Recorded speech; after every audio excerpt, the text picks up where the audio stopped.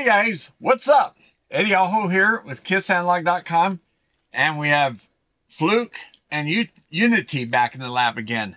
The 289 and what is it, UT181A. So I did a full review of this. Check the link down below if you didn't see it. It's kind of a long one because, like I said, it's kind of a full review, and it could have been twice as long if I would have taken a bunch of measurements. But I took some, just enough, I think. Let me know what you guys think in the comments. Today, I'm going to tear these down. I'm going to show you what's inside, okay? So let's just come over the bench. Let's just do that. Oh, and by the way, I had the screen protector on the Uni-T, so we're going to take that off too. So in the last video, it looks great in the lab, but in the video and editing, I could see little scuff marks on the plastic that covers, you know, the little soft plastic thing. So I took it off, or we're going to take it off, okay? And then we're going to open up the meters too. All right, let's do it. All right, guys, I should have done this from the beginning of the video. It looks better in person than it did in the video, but I'll just peel this off. And it does look very shiny and very nice display, right? Now, one thing I've noticed in editing is a lot of times it wasn't focused very good on this, and maybe it's because of contrast. It has to be like the camera has to be level or parallel with the display. But you can see back here it's in focus. This is a little bit closer to the camera sometimes because I'm holding it in my left hand over this way. So if this is in focus and the background's in focus, this should be in focus. But yeah, I noticed that in editing, the focus on that was a little more difficult. So sorry about that. Not sure how to improve that. Pull the menu. You get the camera nice and close. So that's what it looks like. Try to get the best picture. It's just, you know, as far as displays go, it's an old display. It's, you know, it's been designed a long time ago. The new color displays are just much better, especially the black background I like. What do you guys think? Which display did you like? Comment below, please.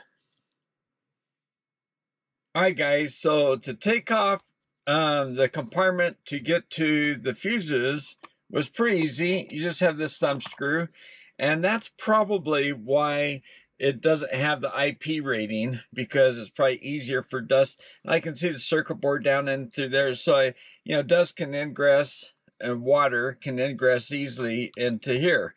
And you can see down in here, there's, I think you can see the board down in there. The little cushion there to hold the batteries in place. Here's all the batteries.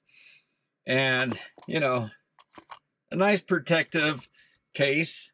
Now, over here, this guy, I can tell you, there's two screws here, and then there's one here. So they're PIMs, you know, metal fasteners in here. And the screws are retained into the lid, so that's nice, so they don't fall out. But those two little screws I took out too. I'm not sure if I had to take them out, but this thing was, that bottom was stuck on there really well. Didn't want to come off. It was sealed. So I really had to kind of tweak it and pull it out. So maybe they just don't expect you to get in there very often. Maybe it's the first time, but yeah, it's really deep, the channels in here, and yeah, that was hard to get off. Okay, so we got the battery, the rechargeable battery, and the fuses, just like in the Fluke, okay? I can see a board down in there, but with all this, with the two screws here, the screw here, and the two here holding the sides on, that thing was sealed. All right, guys, you know what? I want to make a suggestion or a challenge to Fluke. This Fluke 87 came out in 88, I believe, and last upgrade was in the early 2000s. So it seemed like after 12 years, it had gone from an 87 to an 87.5. A bunch of revisions every few years or a couple years or something, right? While this guy, in 2 decades, hasn't changed. In around 2 decades, right? Hasn't changed. Still the 289. We don't want to see, I don't want to see a big meter like this. Let me know what you guys think. I think these guys copied that form factor and that layout just because that was big king on the block. But I would like to see come out with something smaller, something fits, you know, form factor, kind of like the old 189, or maybe like this KPS, maybe even a bigger display if you want. But you know, something with a colored display, OLED, you know, or something more, something smaller, right? What do you guys think? I think it's time. We don't need to call it the 289. You could call it the 289, or call it the 389. Come out with a new one, new series. Now, I know you can't change the 87 just because people locked into buying these every year. Regardless, it's just on the buy form. I think that's my humble opinion. I don't know why that one's still being sold, but the 289, I don't know why it was ever sold. Well, back in the day, a couple decades ago, it was probably useful, but nowadays we have a lot of logging meters that have Bluetooth. We want Bluetooth on the meters. Uni-T, I think you ought to, instead of having the optics to the USB, you have that inexpensive, what, $30-something, or the Bluetooth, the optics to Bluetooth. Provide that instead. That would be a big upgrade, I think. What do you guys think? Let me know what you guys think below. Oh, and Fluke, if you do come out with a new meter in the last, come on, it's been a couple decades. Come out with a new meter with a really nice display and with the decimal function. Make the 189 or the TX3. Redo that. You know, the TX3 would be a cool meter. Yeah, make it retro. You know, come back with one of these with the OLED display with logging. You could easily do that in this form factor. That'd be a super cool meter. I'll bet you that would sell like hotcakes. What do you guys think? I mean, people love Fluke, even if it was made in Taiwan. You know? I mean, I don't think it would matter as long as it had the Fluke name. So, there you go, guys. You could do it. Under 400 bucks, too. Okay? Do the Retro TX3. That's my challenge. And I'd be happy to promote them and sit right here on my bench so everybody gets to see it every video. So there you go. All right, let's get back to the video. To get the back cover off, I took 2 screws out there, a screw here, those 2 screws, and they're all right here.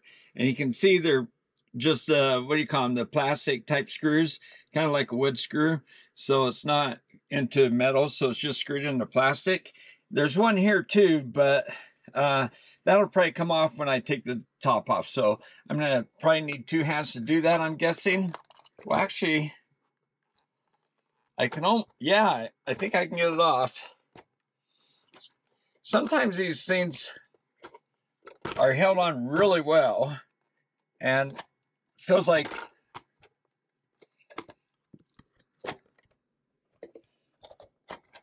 kind of need help with another hand.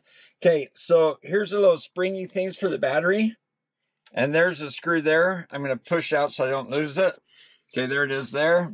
So, okay, here's a little thing to hold the fuses in. You can see these things down here to hold the bottom in right there. So, yeah, made very well, right?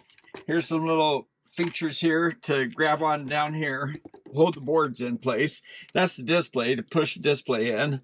So, and then this guy here is some kind of shielded plastic. It's kind of an interesting thing that Fluke did.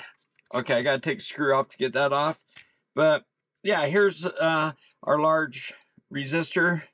That's a 1-0 with a 2, so that's a 1K resistor. And okay, it says RT, but these are I'm sure PTCs. And I can see a blue thing down there. It looks like an MOV. So I'm gonna take that screw out and lift that off. Here's another large resistor. Here's where the battery tabs get pushed down. There's the buzzer. So it is shielded, you know, I mean, really well, right? Now, this clear plastic is what captures this plastic. And then there's kind of rubber on the outside. So that might be why it doesn't seal, you know, and also this thing up here, the way that's put in, that might be why it didn't have the IP rating, the ingress protection rating, as well as the Uni-T has. All right, so that's what it looks like. this cover. It's just kind of a plastic. There's some kind of metallic in here that's, see the metal tab right here where it's screwed down? So in the one spot, it's shielded right down here, or right down here. So you can kind of see the board exposed there. So that's the grounding lug. Okay, so I'll just bring the camera down so you can take a look at it.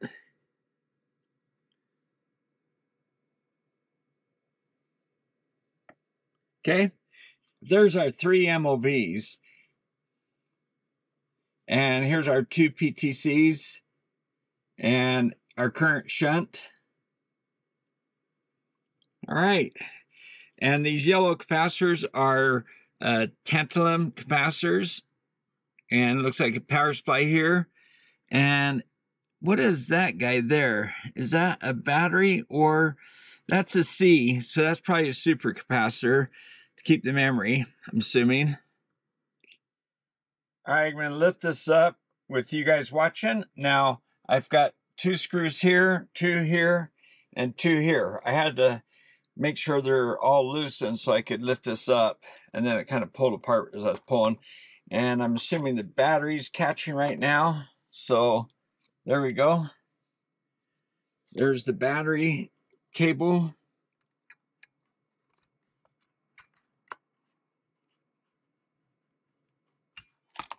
All right, so we got that disconnected. Okay, so here we have a shield here, metal foil shield, okay?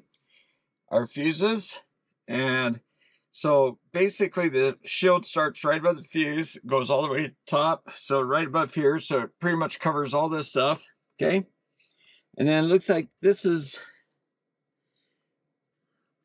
I'm not sure if, yeah, that feels like a metal box. So that looks like another shield around something, but look at this. We have 4 PTCs, and they have heat shrink around them to kind of keep them together. And we have 3 MOVs. So a little bit more than the Fluke had. Okay, we have a bunch of surface mount MILFs. Now MILFs are the large round, they almost look like a through-hole resistor with the leads cut off and then little caps put on the end. And then diodes, so that's probably for current protection there. We have that's probably a capacitor there. Sometimes those blue capacitors look like MOVs. And then up here, more poly capacitors. Those 4, the 3 reds and the orange. A couple crystals. And look at that. A CR2032 battery. So I'll just kind of glide over this so you can look at it. Now this spring thing here makes contact with that shield. Kind of see how it's dug in right there. And then as far as the terminals go, you can see the plastic, kind of a shield with a slot in the board and the tab. So it kind of isolates each one. Each one's kind of, except for this one comes on this large pad. Okay, and then this one's put over on the far side to kind of point away from the other ones.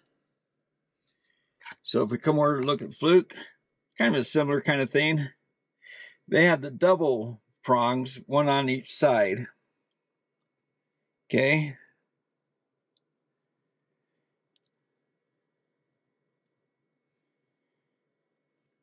And then I think what they're doing is they're relying on these plastic features here to kind of isolate the voltages from each other here. So you can see the 3 MOVs here, the 2 PTCs, over here a group of 4 PTCs and 3 MOVs. Oh, and then also all the yellow capacitors, all the tantalums. So in lower cost meters, you might say aluminum electrolytic or polymer cap. Polymers are better than aluminum electrolytic, but tantalums usually cost a little bit more. Actually, this blue thing, they look like capacitors, but that's actually another MOV.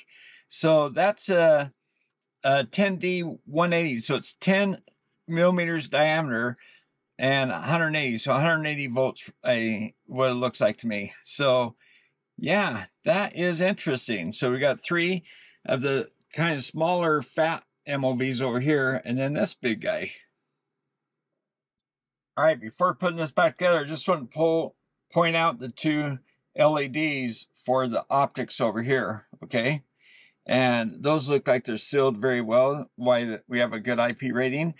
And then also these bosses, these little pipes here that cover these pipes. So you got a very secure connection, and there's metal inserts for the screws. And you know what's really cool? Or I mean, all 6 of these guys have the metal inserts, and they're all the same way. You see the big bosses that go over the tops of these guys? And over here, all those screws are captive. So they're all captive so they don't fall out. So that's really a nice touch. It actually slides very easily, just drops right in. So it's got a nice, clean, like perfect fit. And then over here, these things are all plastic.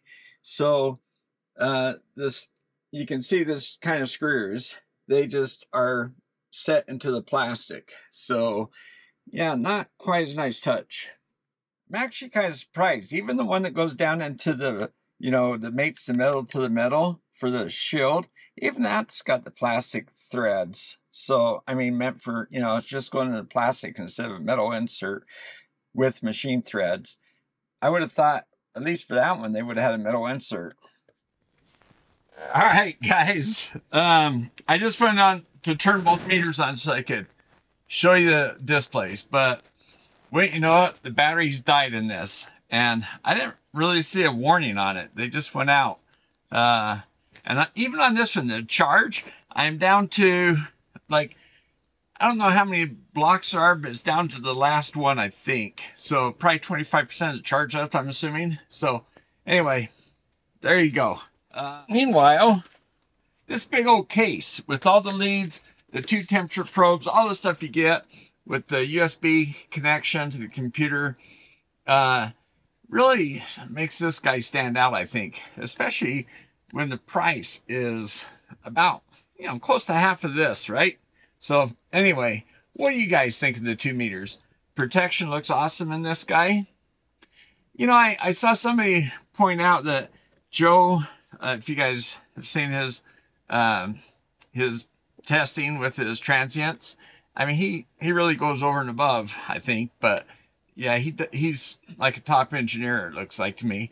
But he does some pretty stringent testing, and I guess some of the lower cost Uni-Ts failed that test, or didn't go very high or whatever in his testing, and so he stopped testing Uni-Ts.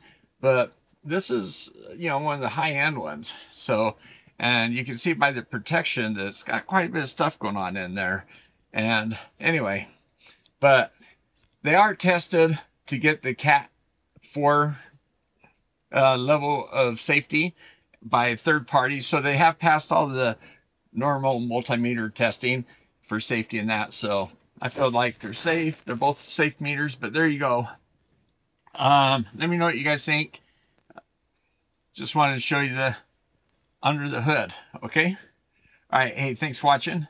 And 2 big thumbs up to my patrons. Oh, and a big thumbs up to Uni-T for sending this meter out to me. And 2 big thumbs up to my YouTube members. And Danny for being a team member. Appreciate that. And thanks for watching, guys. Hit the like button down below, the thumbs up. Appreciate that. And all that. So, all right, guys. Thanks for watching. See you next time.